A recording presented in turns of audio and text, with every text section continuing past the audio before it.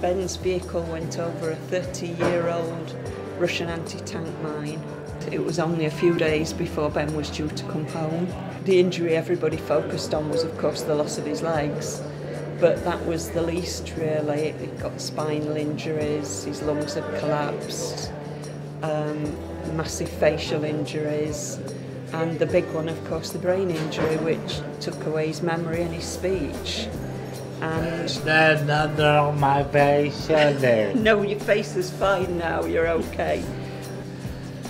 The reason that the dogs are so important to us, we had 2 Scotty dogs when Ben was injured, and Ben was in hospital for 2.5 years, and wherever Ben went, the dogs came. They were known as his Scots Guards, and in those first months when there was no good news at all, and then a big Scotty head would land in your lap and 2 big brown eyes would look up at you, and the Scotty that we've got now came from Stex, and that's why we're so proud that Ben is Stex patron.